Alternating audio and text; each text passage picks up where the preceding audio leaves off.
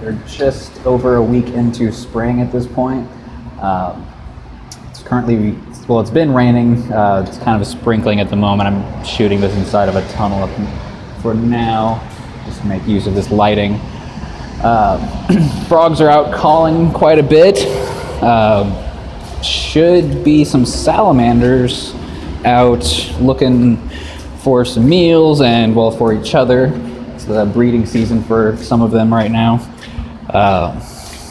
So yeah, first video of spring. Oh dear God.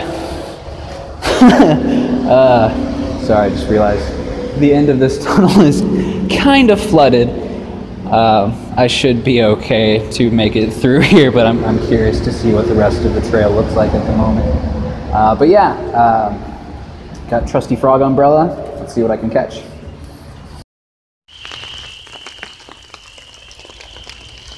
Alright, so I just unplugged my mic real quick just so that hopefully you guys can hear the frogs singing. It sounds like most of them are about 30 feet ahead of me. I don't know if you can even see the woods in front of me right now. Not worth my time really to try and make my way through all of that, but it's nice to hear. It's nice to hear.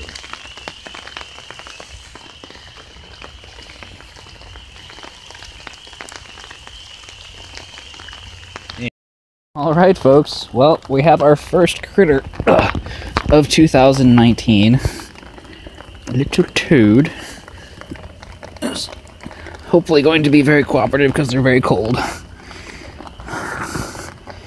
I think American toad. Let me see your underside. Yeah. I think American. I'll have to double check here in a second. Yeah, there's... Oop. Help if I was actually shooting the animal. Just let me turn the light on this thing. That's much better. Whoop! Not too cold to jump a little bit. Aren't you adorable?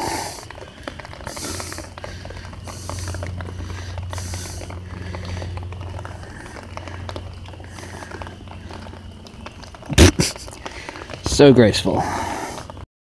So yes, now confirmed. This is a little American toad. Oop, no, come back, come back, come back, come back. Which is the thing that I had to check. See if I can get this. Whoop, no, no, no. To focus. The thing that I was checking. Oh, come on now. Just want one little shot of your head. One. There we go. Oop, you can see the little ridges on the top of their head, just in front of their poison glands. Oh, this is going to go bad here in a second. The little ridges and the glands aren't connected. Come back here. Which is how you tell that it's an American toad, as opposed to what I was wondering, a Fowler's toad, where the glands are much closer. But I left them on their way. They are not happy with me. Very good to see you, little buddy. So this is the first critter I've found this year. I'm super excited that it's a toad. Well, now we have our first frog of the year. Not that far down the trail from the toad. This one I am going to actually have to catch and sequester while I figure out exactly what it is. These smaller frogs of the area are not my forte. So let me go ahead and just secure, well, try and secure them. First I have to find the container. Doot, doot, doot, doot. Anyways, here shortly I should have a little mini species profile on them. And now, oop, fix my headlamp real quick. Got a much larger toad. who is probably not going to find me amusing at all. Although maybe, just maybe, they'll let me get close enough to... Oh, dear God, you're big. You are a chunk. Let me see if they'll let me get a shot of the back of their head, so I can get a bit better visual aid for you guys. Oh, you're fine. You are just fine. Whoop. Okay. Now I believe this is actually a Fowler's toad, I think. As you can see, hopefully. Let's see. There we go. Glands are much, much closer to these little ridges just behind the eyes. Let me see your belly. Can I see your belly? Please. Please. Whoop. I just want to show them your belly. I feel like this is going to be a trend on this channel. Whoop. Come on, you're fine. Let's see. Hold still. There we go. That's all I want. Just to see those little spots. Yet again. Whoop. Like I said, I'll have to double check, but I believe that's another indication that this is a Fowler's toad. I'm sorry. Goodbye. Have a lovely...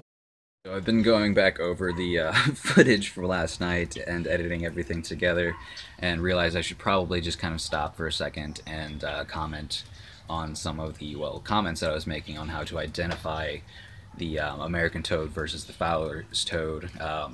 For example, the spotting that I mentioned as a trait of the Fowler's toad is actually a common trait of the American toad. The other really big issue here is that both species are highly, highly variable, especially the American toad, in size, color, pattern in general.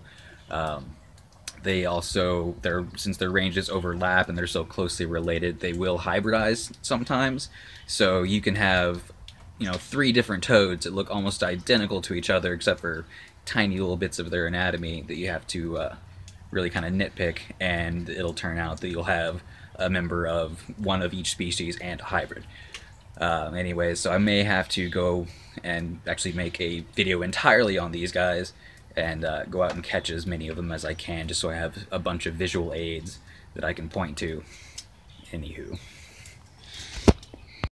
I would just mention, this is actually somewhat frustrating. Not so much because I'm not finding anything, but because I can hear things. The trail that I'm going along pretty much follows a creek. They crisscross each other a little bit. There's a bunch of little pools whenever it rains. Nope, that's bark. Bunch of little pools whenever it rains that frogs and toads and things like, well, yeah, frogs and toads mostly, like to congregate at, and they'll use to call to each other and breed. Oh, yep, another toad. So funny when you walk up to them and they just look like they're just standing at attention. But yeah, what's frustrating is all of this water is still very cold. And I am wearing flip-flops. So, yeah, the puddles along the side of the road, or along the side of the trail, rather, aren't exactly dangerous to go through. They're just very, very cold. And then the creek itself, since it's been raining, is a bit of a death trap for me right now in these flip-flops. But that's the price you pay.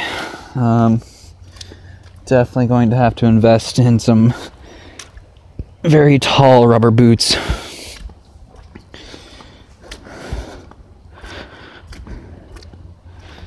Doop, doop, doop, doop. Another just chunk. Look at you. Actually going to show off their little threat display there. It's not exactly the most effective thing against larger predators, but in some cases against some of the snakes and things like that that might otherwise eat these, it can be kind of effective. This one's a really pretty reddish brown color. Fine. I'll leave you alone. Or at least not pick you up. Alright, guys. Got our second frog. Who might think that they're hiding better than they are. Actually, even before I get any closer, let me get ready to catch it and put it in something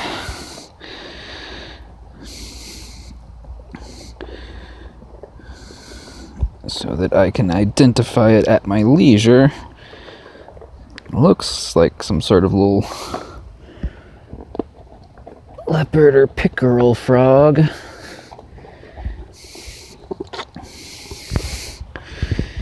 Anyways, see if I can actually focus on it. Okay. Alright, so I need 2 hands for this, but like I said, here in a second, we should have a bit more detailed info on them. Okay, so I just stopped under a bridge. Double check around here real quick to double check on the ID of those frogs that I caught, and came across something I did not expect to see at all. I found a bat. Focus on it just a little bit better here. I wasn't sure if it was alive at first. I didn't think that it was warm enough for them to be out and about, but it did move just a second ago and is now staring down at me. Part of why I wasn't sure if it was alive was honestly just because I didn't think there were any mosquitoes out and about yet, but of course in the course of filming this little segment I've found mosquitoes, so that explains that. Yeah, but that is too cool. Alright, little buddy. I'm gonna figure out stuff about these frogs and leave you alone now.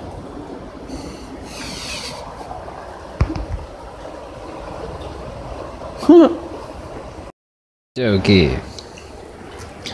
Like I said, I stopped to double check IDs on these, and it appears my initial thoughts were correct. Hope this one doesn't jump away. This would be the aptly named, considering what I've been hearing all night, spring peeper. It's pretty much a full-grown adult. Maybe it'll darken back up now that it's out of its enclosure and has something to try and blend in with. So I try to get some lighting.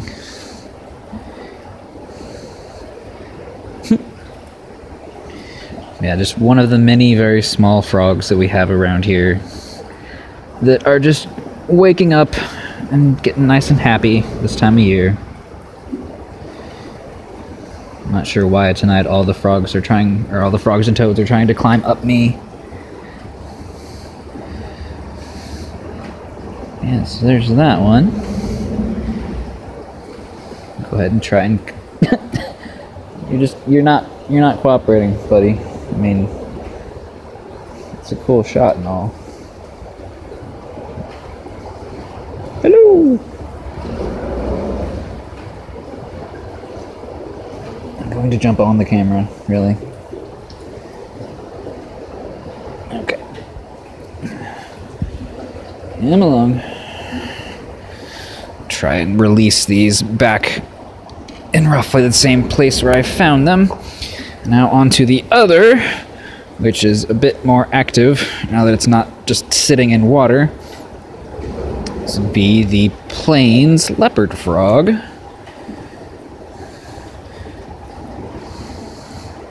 Please don't immediately jump out. Okay.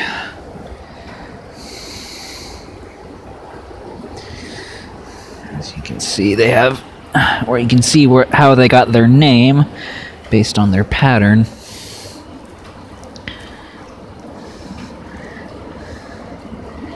And this one's also about as big as they'll get. Let's see if I can actually pick it up.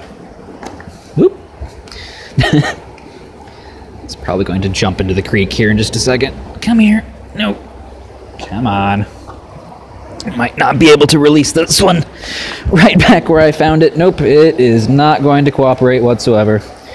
And doot. Yep, and into the water. Alright guys, well, get one last little shot of my little chiropteran friend here. They were moving a little bit. But it's getting a bit late. I may stop and get a bit more video along the way in case I find anything super fun, but just in case I haven't, or I don't rather, this has been a pretty good first expedition. Yeah, I did not expect it to go quite this well. Didn't see any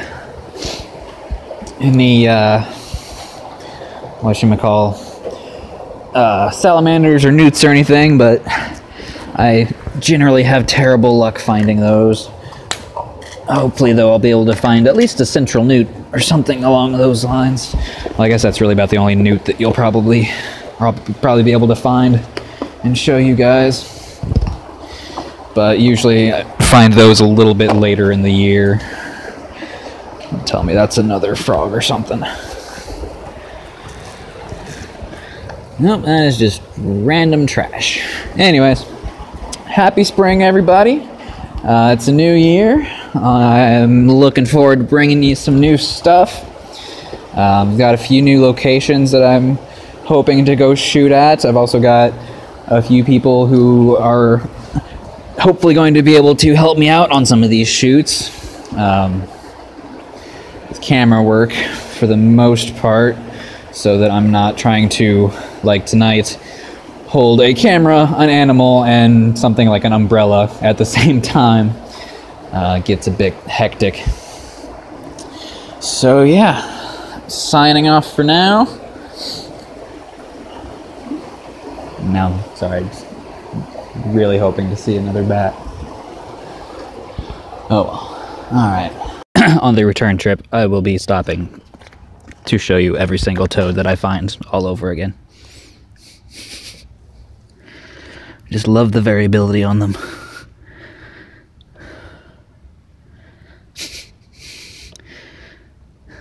Alright, buddy. You eat some worms. So I'm on my way back, and I found something that might be slightly harder than the leopard frog to work with. Hello! Little one. Let me pick you up so I can be... Whoop, come here.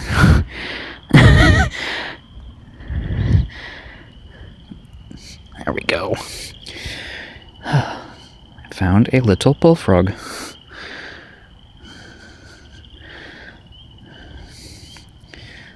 I say little because they get significantly larger than this.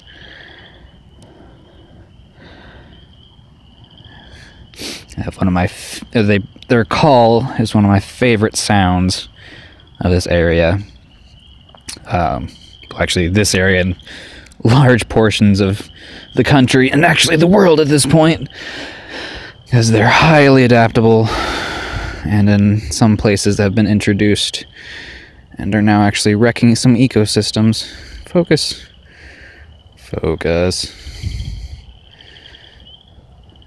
Anyways. Yep, just a little bullfrog. If it wasn't so cold, it would not be anywhere near this cooperative.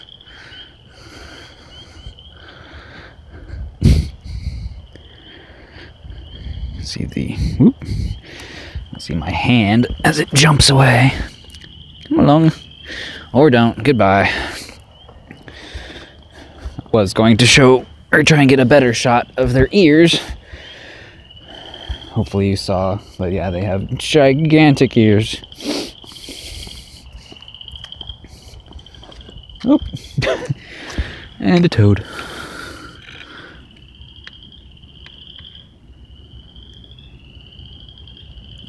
Alright. Continuing home. Slight correction there, it's a green frog. At the time I did not notice the little dorsolateral ridges. You can see them where the back and the sides meet. Green frogs and bronze frogs down south from here do have those, bullfrogs do not. The pattern's also a little bit different on the actual bullfrogs. Basically there's just a bit more of it. Otherwise, pretty much all the information given here on the bullfrogs applies to the green frogs. As far as I know, green frogs don't have nearly as big of an issue with being invasive in other parts of the country and the world. Bullfrogs essentially were just introduced either on purpose or on accident for food purposes, either just for sport fishermen or well, sport hunters. People catch frogs, or ones that escape from farming operations. Anyways. We are back to the really cold water of the flooded tunnel. I forgot how cold that was. Whew, 1 second. Alright, anyways. So yeah, unless I happen to come across anything coming through here, this will probably be the end of tonight's adventure. Hope you guys enjoyed the experience. I know I did. It's been a long winter, so I'm really happy to get out and find some stuff.